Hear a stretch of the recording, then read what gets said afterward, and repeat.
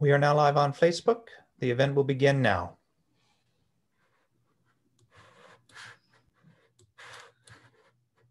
Good afternoon. Thank you for being with us today. My name is Liz Krueger. I'm the state senator from the 28th district.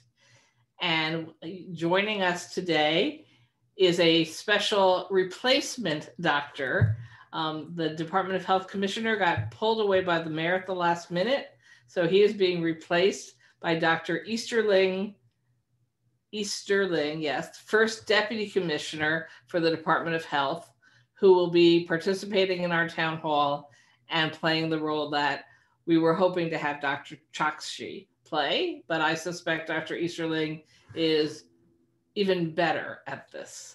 So again, thank you for being with us. This will follow the model of most of my town halls, where first we will hear a presentation, and then there will be opportunity for Q&A.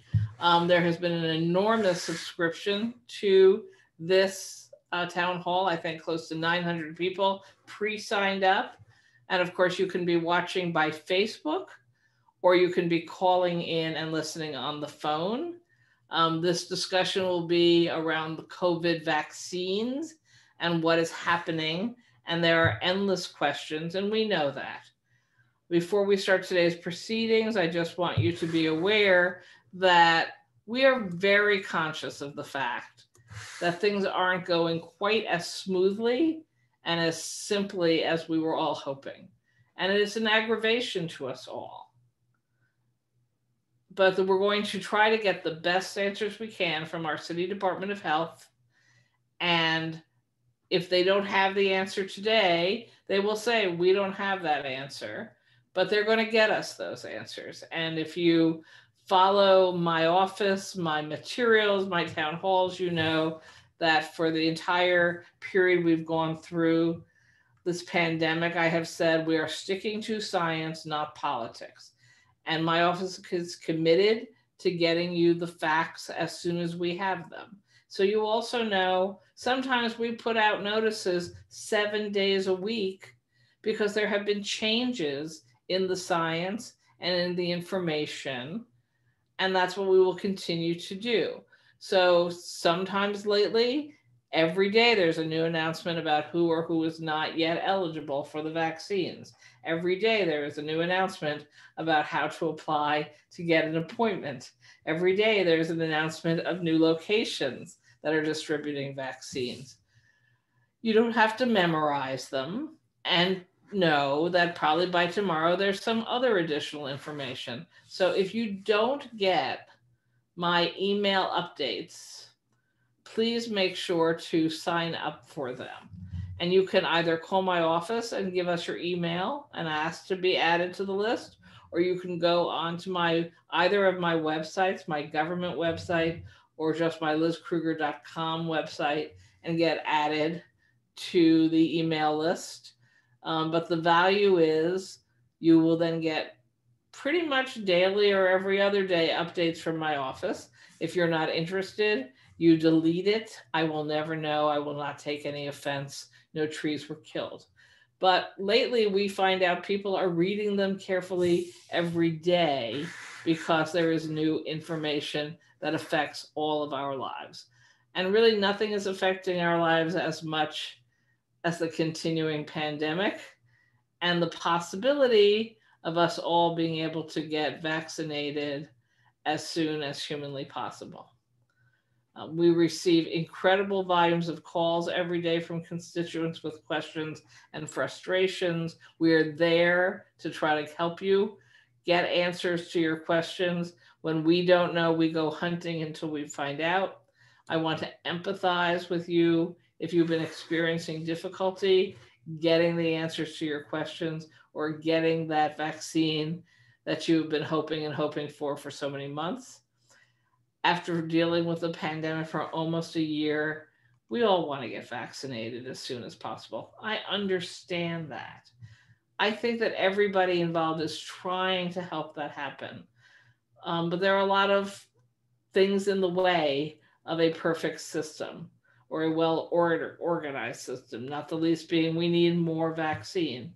But that's also something that happens and changes daily, where it's possible there's one or two additional vaccines that may be approved by the FDA very soon, which will also dramatically change the access to vaccine in our city and state. The governor estimated right now it will take 14 weeks to vaccinate everyone in groups 1A and 1B.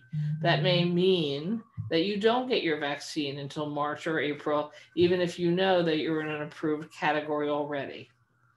I provided some information about the vaccine program in my email today.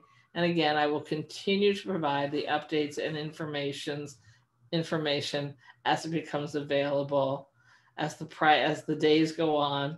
And we all hope the process will become smoother and that access will be easier as the days go by.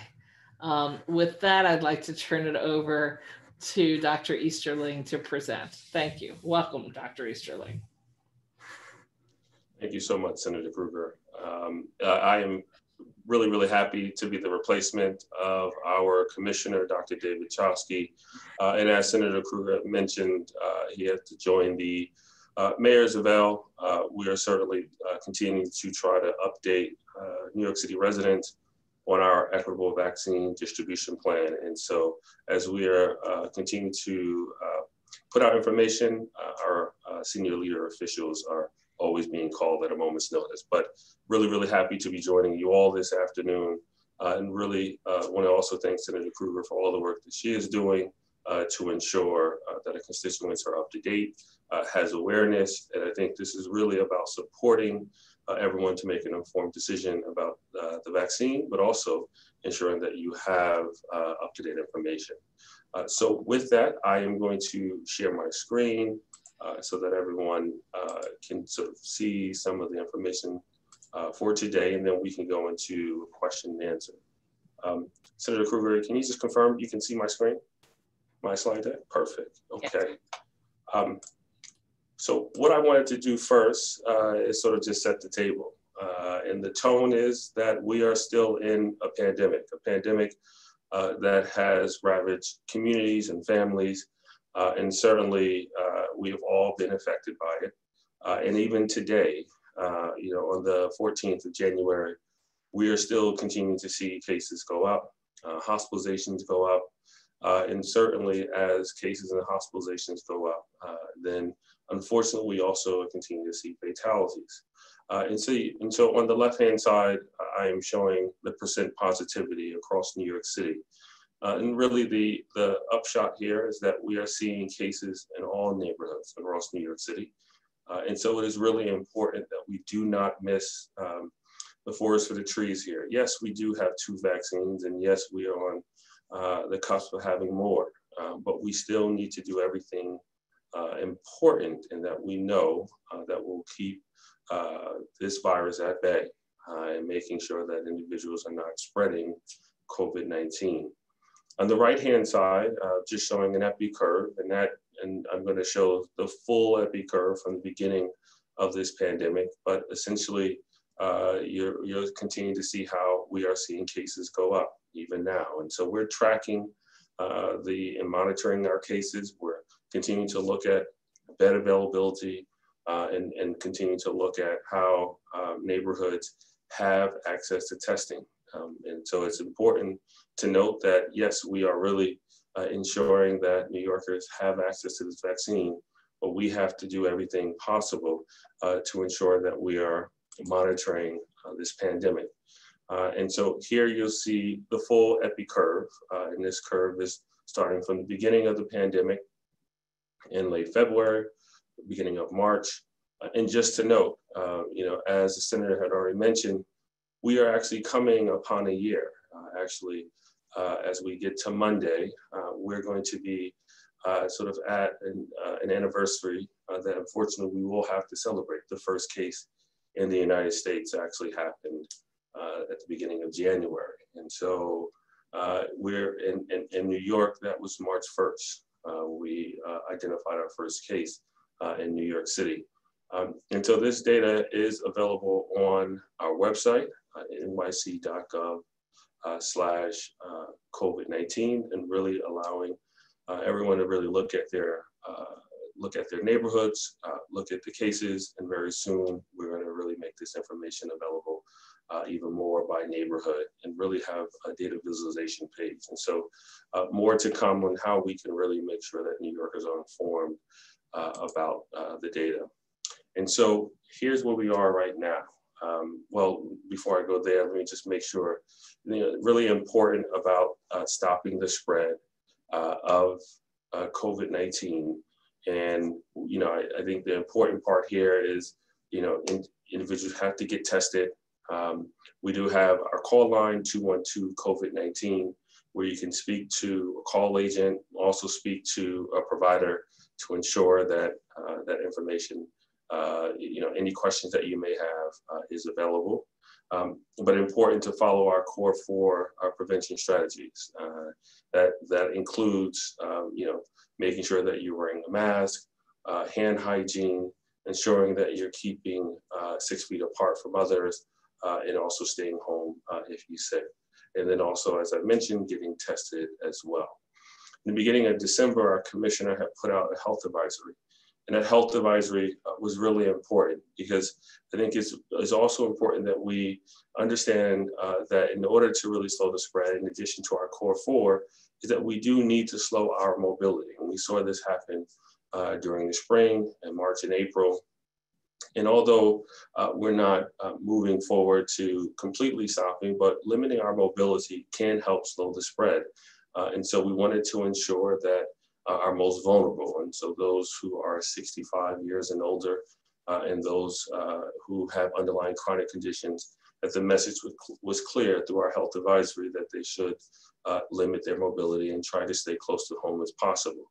But that wasn't just limited to those individuals who are 65 and older, as well as those with underlying chronic conditions, but also to their caregivers, to their family members, because we know that the highest rate of exposure happened between close contact, individuals who are in close quarters, and particularly in people's homes. And so really ensuring that those who are coming in close contact, family members, are trying to limit the exposure from others.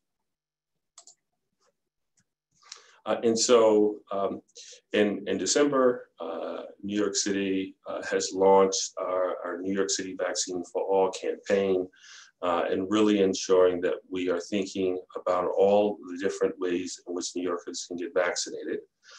One of the things that we had launched was our Vaccine Command Center, which is led by our Deputy Mayor of Health and Human Services, Melanie Hartzog, as well as our Commissioner, Dr. David Chokshi. And this is an interagency coordination, ensuring that we're bringing and marshaling all of our resources to think about priority groups, to think about our community engagement strategy, to think about how we're leveraging all of our communication channels, but also making sure that our data is informing our operational plan. And so we're working with our state and our federal partners to ensure that we're clear about the guidance, who is eligible, when are other priority groups coming online, and very clear that the state really sets the criteria for eligibility. And that is really important. And when Senator Krueger had mentioned, another clear component and key component of making sure that we can have a successful vaccine distribution plan is our supply, and that's at the federal level. And so as we're really looking at those two components, at our disposal, we're looking at our capacity, and I'll really talk through all the different access points that are coming online and that are coming online in the future as well. But certainly that fourth component of demand, we know the demand is there, but we also understand that there is vaccine hesitancy. And so as more priority groups are coming online, we are certainly using our communication and our community engagement tools and activities to ensure that we're getting messaging out, information, and so we can address questions around science and data to ensure that we're supporting individuals making an informed decision about the vaccine. And so, as I mentioned, our Vaccine Command Center is an interagency effort, including our agency, the New York City Department of Health and Mental Hygiene, New York City Health and Hospitals, as I mentioned, our Deputy Mayor's Office, Health and Human Services, and many others, thinking about all the different ways that we really have to bring our resources together to really ensure that we can have a successful distribution plan. And even as those challenges have come up, how can we be responsive and course correct? And certainly it has been, really a collective effort, really working across, ensuring that we're working with the mayors and the first lady citywide racial inclusion and equity task force, thinking about our equity plan, working with all of our comms and our city hall folks to ensure that messaging is really getting out. But as I mentioned, data is important, and so we can really think about how are we supporting our providers, our pharmacies, federally qualified health centers to ensure that they're also vaccinating as well. And so this is a phased approach, given that there is a limited supply of vaccines.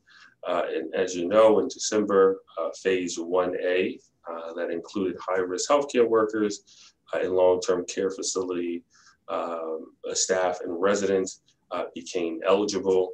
And as the vaccine distribution plan began to roll out, we started working with our healthcare systems, as well as through the federal pharmacy program, supporting our nursing home. And so the initial allocation of 45,000 that came to New York City really went to those two components, our healthcare systems, and then also, our long-term care facilities.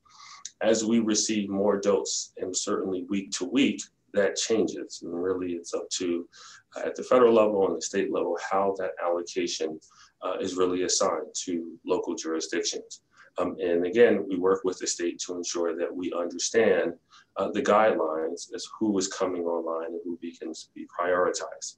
And so then it began to open up. And so in addition to high-risk healthcare workers, hospitals began to be able to vaccinate additional roles within the hospitals. And so it didn't have to be just high-risk healthcare workers and our outpatient physicians.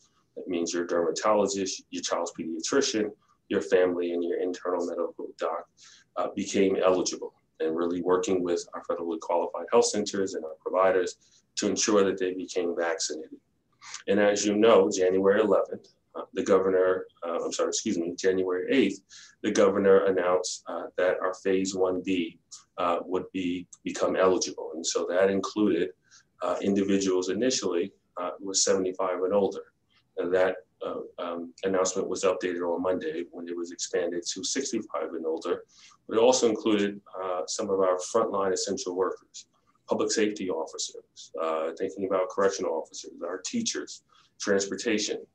And so thinking about our access points and ensuring those access points were available was really, really critical. And really it has been ensuring that our allocation, because we still had our hospitals that are vaccinating as well as our long-term care facilities. And so that allocation has been set. And so then also ensuring that these other priority groups are also having access points as well. And so there you're seeing sort of our phase 1B, but really this goes into how does our capacity really ensure that individuals are being able to get vaccinated. We certainly have other priority groups that we have not received confirmation yet, and we continue to work with the state to better understand that, including other essential workers as well. And certainly, as we think about the general population, we do not fall in phase 1A or 1B, which also could include individuals with underlying medical conditions, or 1C, sort of thinking about somewhere mid-2021, where we think that we will have a supply that would really be able to meet the demand of everyone. And so really thinking about how we're ensuring that we're getting to those who had really disproportionately impacted by COVID-19, our most vulnerable, but then preparing also by mid-2021 to receive enough supply to vaccinate other groups as well. And so I know that locations are important. As I mentioned, capacity is something that we have certainly been thinking about through our Vaccine Command Center.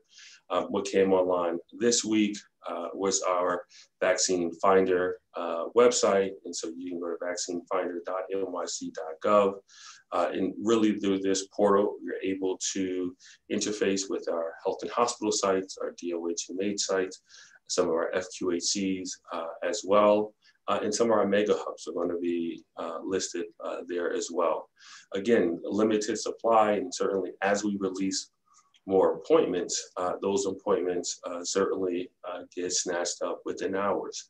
And so we're really hoping that as supply becomes more available, that will really allow us to open up more appointments. In addition to our website, we also have a hotline where individuals can schedule if they do not choose to want to go on the website. And so through 877 VAX VAX4 NYC, that's 877 VAX4 NYC. And I'm sure this information will be sent out through the proper channels with Senator Krueger's office. Individuals can call in, speak to a call agent, and that call agent will help you schedule. Really important that an appointment is necessary to be able to go to one of the sites. In addition to the appointment, individuals also have to complete a screening form, and really important because one, we want to ensure that you are actually eligible at this time. There are also some really important questions that we have to answer prior to getting vaccinated. And so those are some of those questions that are on the website. That if you go to the website, it will take you through. And we're also looking at ways that we can really support our seniors. And I know that many caregivers are really supporting their elderly parents or grandparents to get vaccinated. But certainly we want to ensure that our seniors have access to the sites as well. But in addition, we're also continuing to support some of the existing infrastructure. So in addition to our city sites, we still have hospitals that are vaccinating priority groups, federally qualified health centers as well, in addition to pharmacies, both retail and independent. And we're still working with many of our providers, although all community providers have not come online, certainly ensuring that you have access. Our providers have access to the information so they can support their patients. To know where they can go to get vaccinated is important as well. But certainly if there are questions, you can call our hotline, or you can go into our website, and there's a lot of information. And we certainly want to make sure that individuals are getting the help that they need. And as I mentioned, a lot of the information is there around our testing and core 4 strategies, getting information, questions answered around our vaccine distribution plan, in addition to the data, just understanding how many vaccines are in New York City at this very moment, as well as how many doses have been administered, all on our website. And we really want that transparency to be there and how we're really working to execute this plan. And please, if there are any questions, happy to take them at this time. Thank you.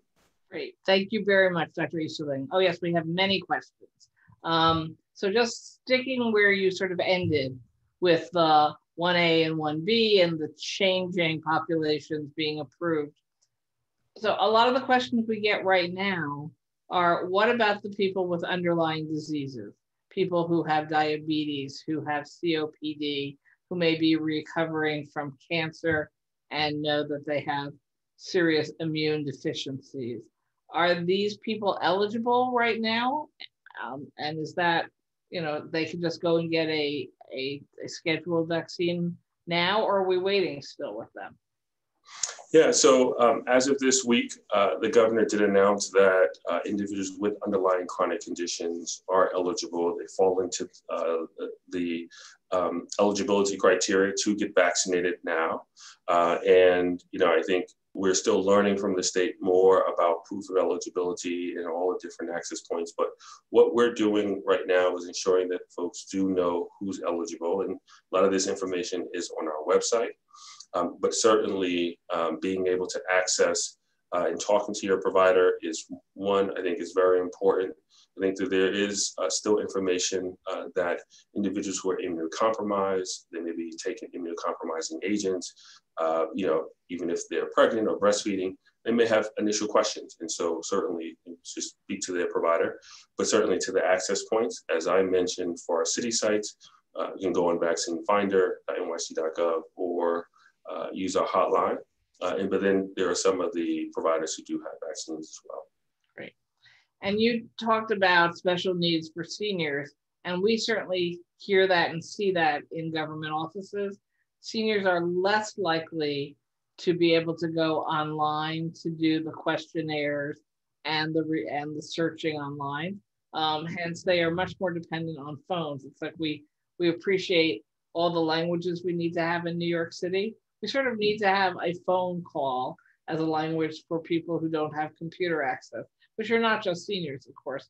So do we feel like we have enough people who can answer the phone lines that are set up to be the hotline to answer questions and to schedule vaccines, or do we need more people in some kind of broader volunteer corps?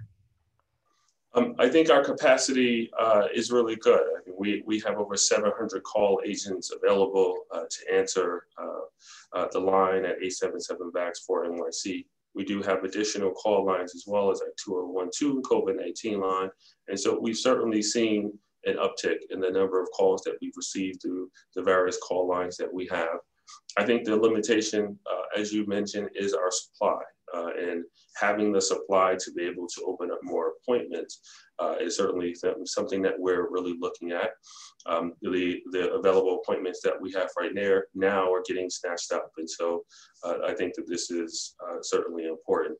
I think that on the language access, you're absolutely right. A lot of the things that we've been doing, certainly at our city sites, is trying to match linguistic when someone is coming up to our vaccines, to our sites with someone who speaks the language. So we have some consistency there and really be able to take someone through sort of the experience and explain what the next steps are. We'd also have our language line. And so that is available through our scheduled hotline when someone calls and actually indicates what language that they're speaking. A lot of our posters and our collaterals are actually through that we're using the top 13 languages, but certainly have the ability to expand to more languages, as we know that New York City is so diverse and there are over 50 semi-languages that are actually spoken in so many different dialects. And as we get more access to more vaccines, does the city plan on moving to more 24/7 sites so that we can perhaps speed along the number of weeks that it takes to vaccinate everyone? Yes, absolutely. So I know that the mayor has already announced the City Field in partnership with the Mets. That site has not come online yet. That site is slated for January 25th. And so even with our supply concerns now, that 24/7 site is slated for the 25th. And then we're also looking at additional sites as well. So some of us are out here are a bit confused because we have city system, state system. The VA has their own system, and I've been told to tell people, if you're a veteran and you're looking for the vaccine, please check with the VA system because they apparently are giving out appointments and shots fairly speedily. But someone I fairly well known, I forget who now, was announcing you should apply everywhere. You should sign up on the state system. You should sign up on the city system, and you're going to get that vaccine somehow. So why not do the multiple places? What's your opinion about people signing up for appointments in multiple sites? Yeah, I know that this is a tactic that family members are really using. What we've tried to do to really avoid this is try to have all the sites on one place. And so that's the vaccinefinder.nyc.gov, because we list the Jacob Javits Center site, which is a state-run site, on the website. We have our city sites as well. And then we also have our FQHC sites listed. And so I think that is one way that we can ensure that if you go onto our website, you can find one appointment. And so you're not double booking, triple booking, and taking away a slot from someone else. We certainly recognize that people may be double or triple booking. And so we're doing our best to make sure, excuse me, that we're not wasting any doses as well. And then it dawned on me that this was an issue, and then I started listening, and it really is. So just help me clarify. When you get your first dose, you need to go back to the same place. The same site. Your second dose, because that way they know that they've completed you and the doses are being distributed correctly. But also, you don't want to get version X by a company in your first dose and then get a completely different vaccine for your second dose. That's a bad idea, right? Right. Yeah. So what we're really trying to guard against is making sure that everyone is really getting the second dose matches the same manufacturer. We use our citywide immunization registry, which allows us to track that information. And so really making sure that the individual getting the second dose in a timely manner is really what we're trying to guard against in getting that second dose. Yes. So if I get my vaccine and I get my second dose and I wait another couple of weeks, am I just free and clear to do everything like a person pre-pandemic, or do I still have to be careful, and why? Yeah, no, really great question, Senator Krueger. So after the first dose, and I think this is really, really important, and why it's a two-dose series for both the Pfizer and Moderna vaccine. So after the first dose, yes, you achieve some level of immunity, but it is not the full 94, 95% that has been advertised. It's about 51, 52%. And so taking the first dose affords some immunity, but your risk is still high, just not as high as the general public. And so taking the second dose is really, really important. Once you take the second dose, and so as soon as that day you take the second dose, you do not achieve the full immunity. And so that's why you really have to wait until 2 weeks to really have the full immunity. But it's also important, so that's one, right? You want to make sure that you achieve the full immunity. That's one series. That's not a booster. That's just one series. And it's as if you were taking the flu vaccine that only requires one shot. You can achieve about 90% immunity against influenza A and B, or whichever is high that year. So this is a 2-dose series, and that's one vaccine.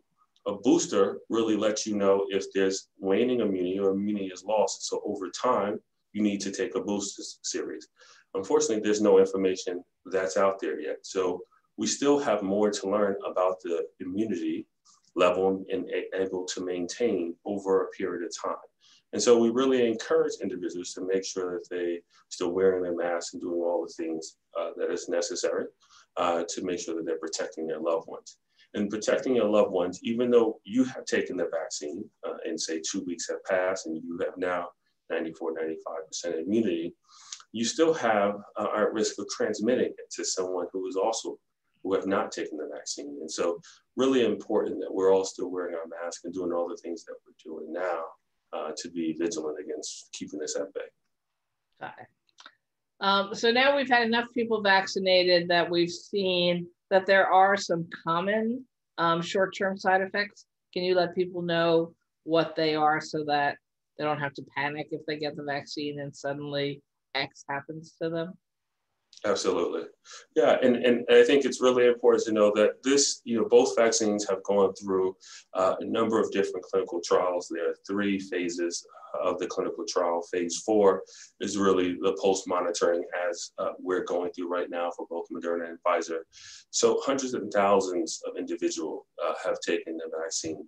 And what we've learned so far from individuals who participated both in the clinical trial and those who are getting the vaccine now, some of the common side effects, the most common is pain at the injection site. There's some soreness in the arm after you're vaccinated that typically wears off in about 24, 48 hours. Other common side effects include fatigue, low-grade fever, or a headache, but this is less common and not reported as much. And we continue to monitor, some of the side effects that do happen, and those are common. But the most common, again, is pain at the injection site. But what we've been hearing and seeing at our sites is that folks are not experiencing any symptoms. The most severe or most severe side effect that we've seen is anaphylaxis reaction to the vaccine. And so it is our common practice, both in hospitals and pharmacies and even our city sites, that every individual who comes through and is vaccinated, they sit in a wait for about 15 to 20 minutes. They are observed by a clinician. And once it's documented that there's been no reaction to the vaccine, they're able to leave or discharge, as we say in the healthcare system jargon. But certainly it has happened, and it is so it's not something to ignore. And these are some of the questions that we ask prior to vaccinating someone to make sure that we can prevent an anaphylaxis reaction. If it does happen, certainly it is something that is concerning because your respiratory system can be compromised and not able to breathe. And so we do have clinicians on site who are prepared to either inject epinephrine to ensure that someone is taken care of, and we immediately call an ambulance that is on site. So certainly we are prepared, but we're not seeing these very severe reactions happen. Right. So if you are a person who has a history of needing an EpiPen with you, obviously you should be telling whoever's going to give you the vaccine that. Should you bring your EpiPen with you when you're getting vaccinated, just in case? Just in case. It's fine to bring it, but we have it on site at every location as well as clinicians and ambulance EMTs are on site. Great. So we're New Yorkers, and some of us get older, and we're on quite a few prescription drugs. And we are familiar with being told that there are interactions between different drugs. Are there any specific drugs that we need to make sure we are telling someone about? If we're going to get vaccinated, maybe they would say, don't take the drug for a couple of days. Is there sort of a list somewhere like that?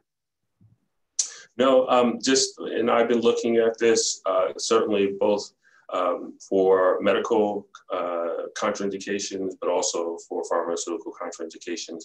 I think this is where more data is needed to know about some of the contraindications for medications, but nothing that we need to communicate right now. I think we absolutely need to continue to monitor this, but right now, no major contraindications to any medications, but certainly I think it's always important, as I share, that we should speak to your physician so that they're aware that you're preparing to take the vaccine, which I think is really important. Great. So, the bad news is quite a few of us have already had COVID. Are we still supposed to get vaccinated, or are we okay already? Absolutely. If someone has been exposed or infected 90 days ago, 3 months ago, 4 months ago, they should certainly plan to get vaccinated. The point I do want to just make is that if you are currently experiencing an infection, you were recently tested 2 days ago, 4 days ago, or you had your known exposure very recently, you should complete your isolation or your quarantine practice first, the 10 days, full 10 days before you go into any of the sites. Because these are in close quarters, you're going into a hospital, just like any of these guidelines that we know to be put in place, you want to make sure that you complete your isolation and quarantine practice. And I know that these vaccines are not recommended for children, but define the age of when you're too young to get these vaccinations? Absolutely. So for the Pfizer vaccine, Pfizer is available for any individual that is 16 years and older. So you're 16 on the day that you are vaccinated, you are eligible. And for the Moderna vaccine, it is 18 years of age and older. And so, this is certainly something that I'm paying close attention. I have a 10-month-old daughter and certainly want to keep her protected. But the data isn't there yet, and the science is still uncovering. And I know that they have been recruiting drug manufacturers have been recruiting for the clinical trials for children, and so this is still underway. And so we're some time away before we will know when the vaccine will be approved for children. Thank you. So there are lots of New York City residents who are spending their time or even months away from the city. Some of them are at a second home somewhere in the state of New York. Some of them are in different states. Can you go ahead and get vaccinated somewhere else if you define yourself as a legal resident of New York City? Yeah, so I think this is going to depend on the jurisdiction that you're in. I think some of this is, we're still learning more from the state about residency requirement. I know that, the governor has put out an alert, encouraging New Yorkers to make sure they're going onto their website to get vaccinated. We're certainly paying attention to the state guidance. And so I will say that any individual that is out of state at this point should certainly check with the regulations for that jurisdiction. What we've seen here is that a lot of the individuals who are getting vaccinated are from New York City, but we also know that there are a lot of individuals who work in New York City who may live in Connecticut or Long Island or New Jersey, and they're certainly also getting vaccinated as well. And so really it's based on your employer, and so oftentimes employers are vaccinating individuals regardless of their residency. Okay.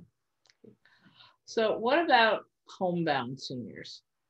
They can't stand in line. They can't get over to Citi Field realistically, or the Javits Center.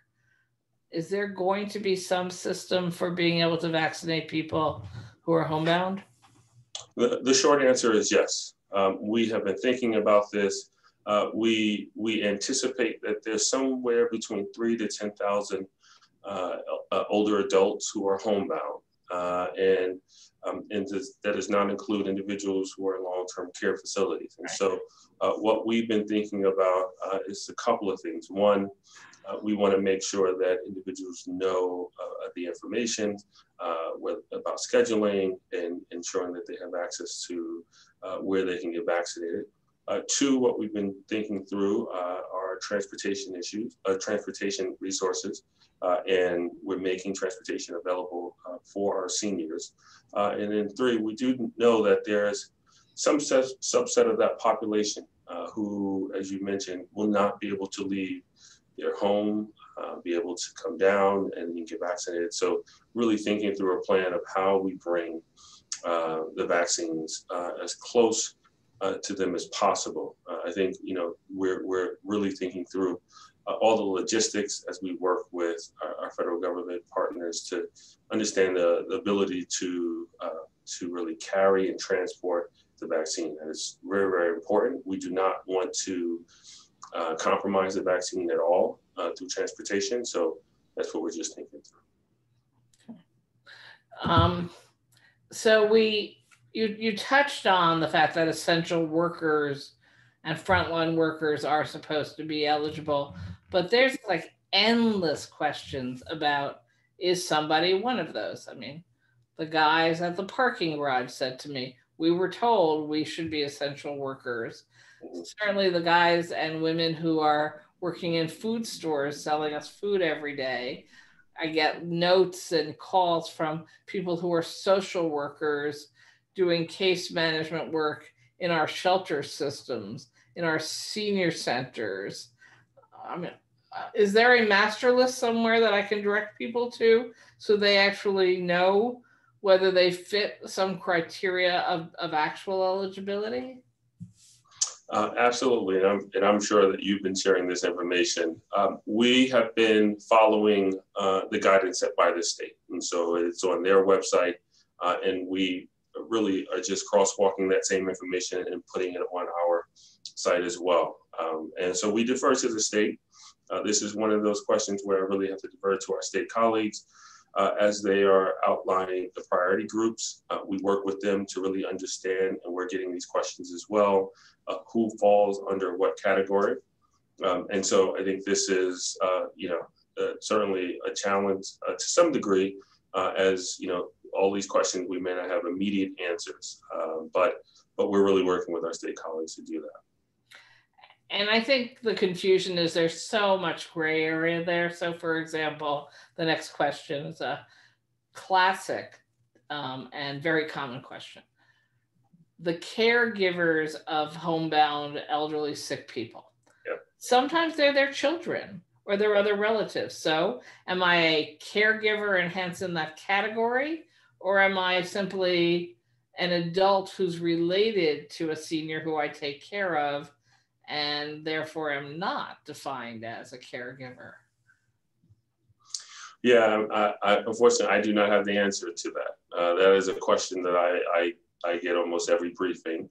Okay. And I look at the guidance set by the state, and it clearly states personal aides, caregiver, and I interpret that language as anyone, someone who is taking care of an older adult or someone who could be having developmental disabilities, and that could be a loved one, a family member. So I totally agree with you, but I do have to defer to the state on that. Right.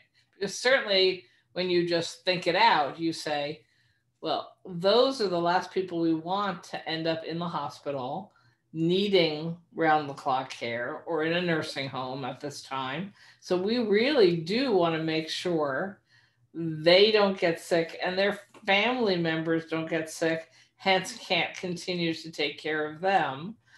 So again, it feels to me like it's not supposed to be gray area, but I know that is still gray area out there. And that's why I asked you, because I was going to put you on the spot that you have the same problem I do, being able to get people help for that. Yeah. Yes. So we'll continue to push the state. And trust me, people, if you're listening and you're frustrated, any recommendations you'd like to make to my office to push hard on the state and or the city and or anyone else, we will do so. We are revved up to represent you to get the best answers. We all need these answers. Okay, we just have a few more minutes left. And I see the commissioner has joined us. Oh, hello. Thank you. I'm so busy reading my questions. Hello, Commissioner. Hi, Senator Krueger. Please accept my apologies for not being able to join for the whole session. I left you in great hands with Dr. Easterling, but I wanted to join for the last few minutes at least. Well, thank you. And you did leave us in very good hands. And since the mayor demanded your attention, I can't really be upset with you. I hope he used you effectively since he stole you from us.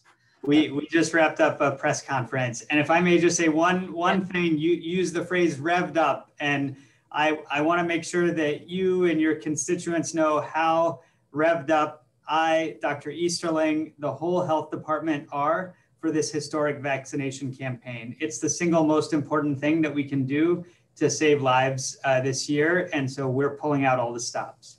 Exactly. And we want to do everything we can, speaking for myself and my government colleagues, to help you. So all the senators met today and everybody was revved up and basically was comparing notes from around the state.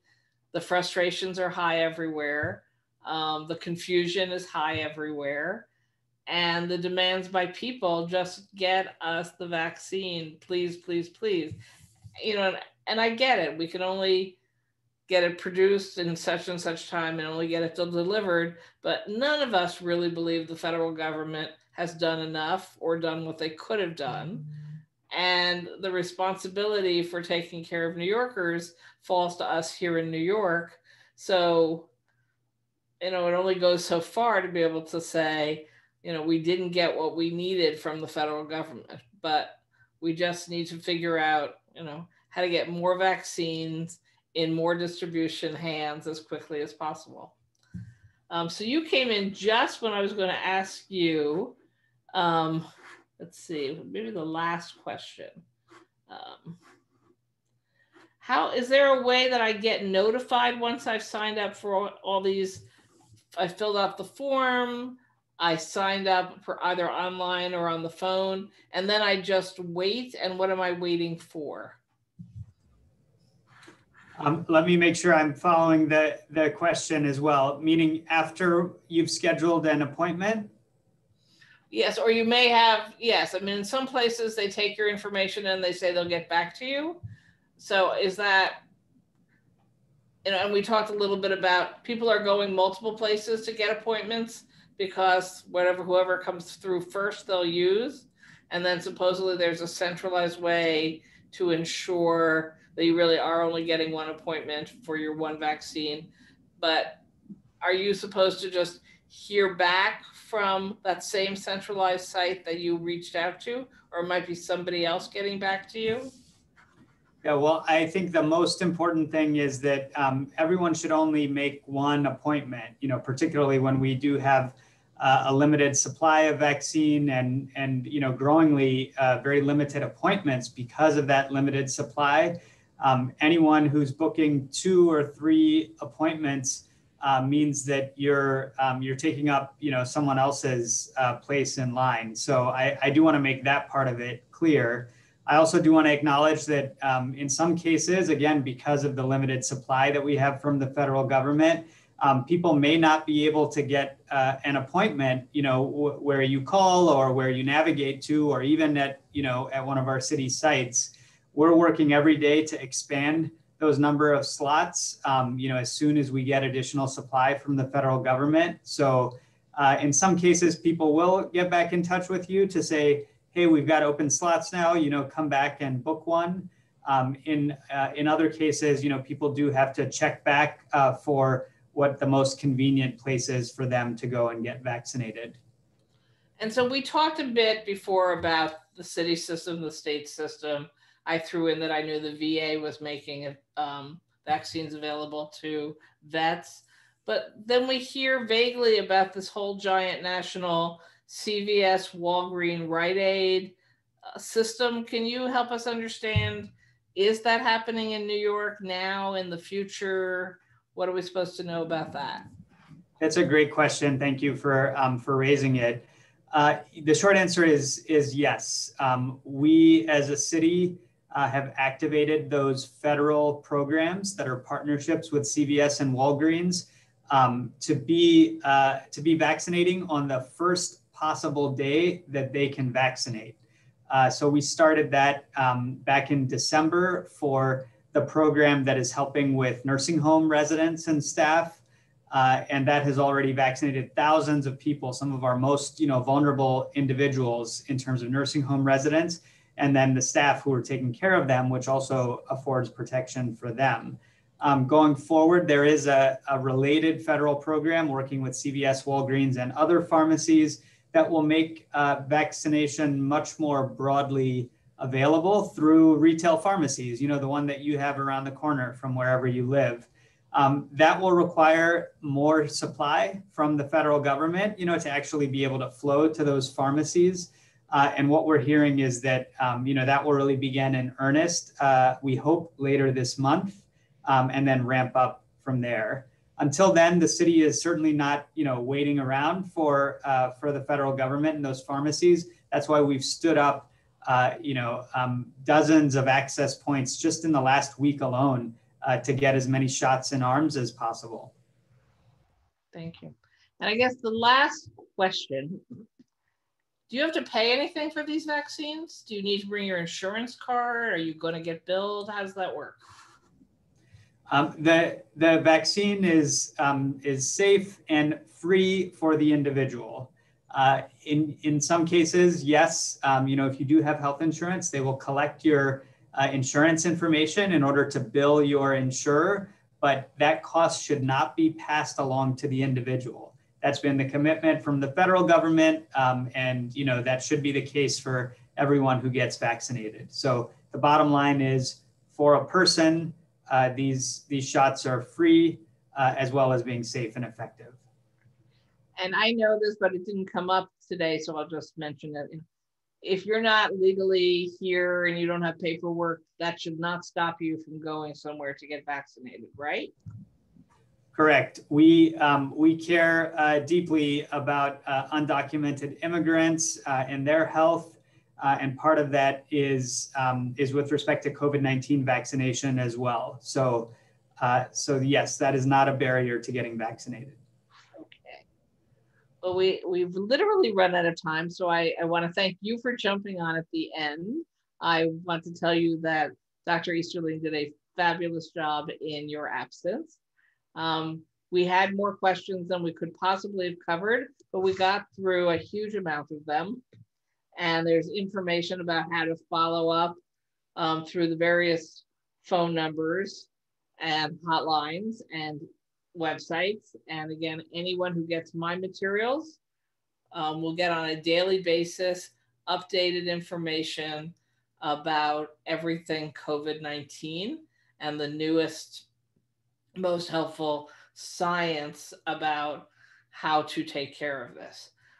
I want to thank both gentlemen. I want to thank everybody who participated. I always want to thank my staff for being the best staff in government. And our next scheduled event will take place next Thursday, January 21st from 10 a.m. to 11:30. And this is the first session of our morning senior roundtable series. We used to do it in person, but you know, now everyone's doing Zoom. So you bring your own coffee and bagel instead of my offering it to you. I apologize. The discussion will focus on palliative and hospice care. And our presenters will include Dr. Sean Morrison, who is the chair of the Brookdale Department of Geriatrics and Palliative Medicine at Mount Sinai. Until then, remember, stay safe, protect yourself and others. If you have to go out, wear a mask, social distance, wash your hands, patiently wait until you're eligible to get that vaccine, but then sign up and get it as soon as possible. So again, for everyone, thank you so much.